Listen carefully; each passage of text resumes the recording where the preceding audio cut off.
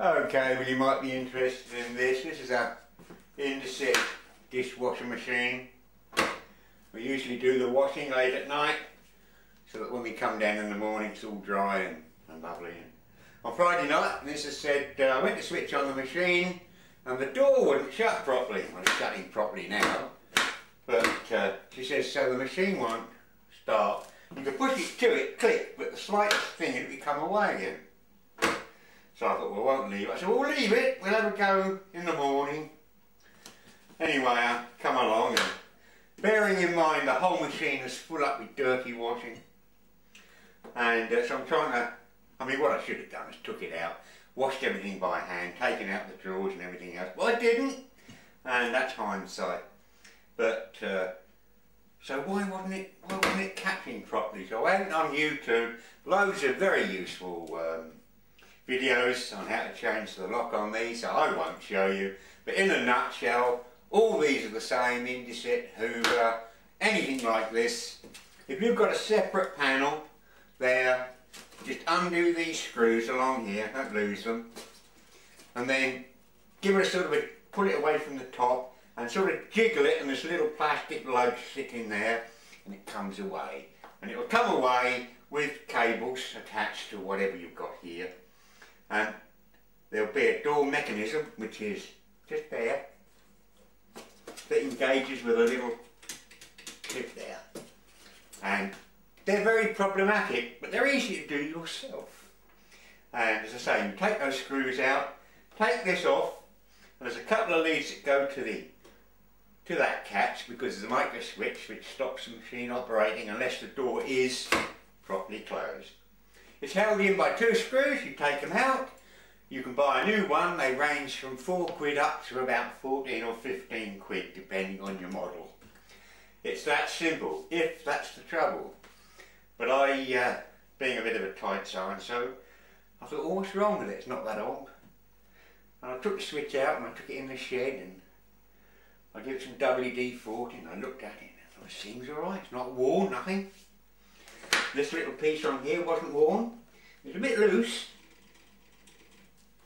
So anyway, it transpires that it's a plastic type and it goes in a clip and they are loose. But if yours is a metal arrangement and they can go, it's held in by a nut. A bolt going up there and a nut on top. But to get to the nut, you've got to take the top off. And to do that, it's two screws at the back. You lift the back up, slide it that way, and disengage some plastic lugs up here, and the top comes off and you can see how it's done. But that's pretty rare and they're about 2 or 3 quid. So anyway, I played around with this, I couldn't understand it. When I physically pushed this onto that catch, it went click, beautifully. But when I put it back in the door, it wouldn't close properly. So I had it in and out 2 or 3 times, and if you're going to do this, unplug it of course, and that had the thing out. Oh dear dear, what a blinking swearing and cursing I was going. I could not see. Had the hinges moved? Had this rubber come adrift here? Were these all fully back? Was there any? There was nothing I could see that would stop that from shutting. So 2 hours later, after having this out, and I did take it, I slipped those to one side and slid the drawer right out, took all the cutlery out and put it on the kitchen table. Same with the bottom one. Had this out for about the 8th or 9th time. Put it in the door and it's shut. Oh, I've done it. I don't know what I've done, but it worked. So I put the crockery all back in again, pop those back. Went to shut it and it didn't. The problem was something to do with these.